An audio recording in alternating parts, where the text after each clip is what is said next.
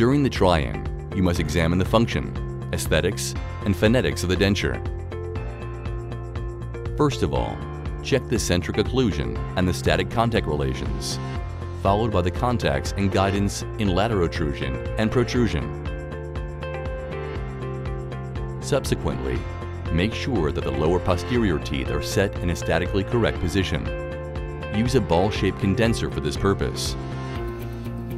Since the functional try-ins form the permanent denture bases, they should be very stable.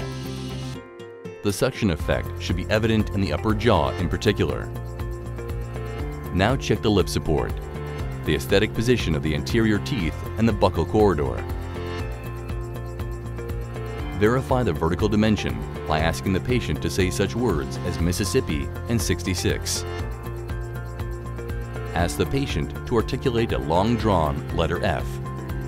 This allows you to check the phonetically correct position of the incisal edges of the upper anterior teeth. If desired, a lack of volume can be built up with soft wax plates. Ideally, the incisal edges should touch the lower lip in the transition from the dry to the moist red lip tissue. Since the position of the teeth during the functional try-in cannot be changed, any adjustments have to be made at a later stage in the dental laboratory. Therefore, it is important that you provide the dental technician with detailed written or oral instructions.